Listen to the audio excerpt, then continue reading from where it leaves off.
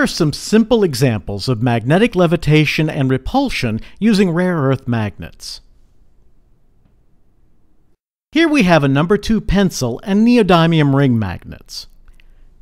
By aligning the poles north to south of the magnets, we can levitate the ring magnets by using the repulsive force of aligned opposite poles.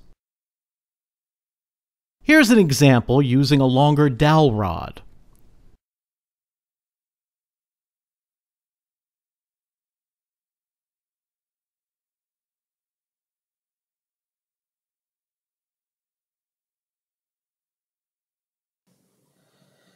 Here is another example.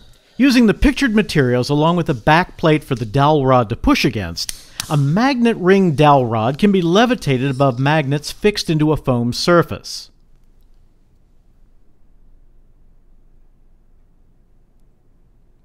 We hope these simple demonstrations have inspired you to experiment with magnetic attraction-repulsion levitation.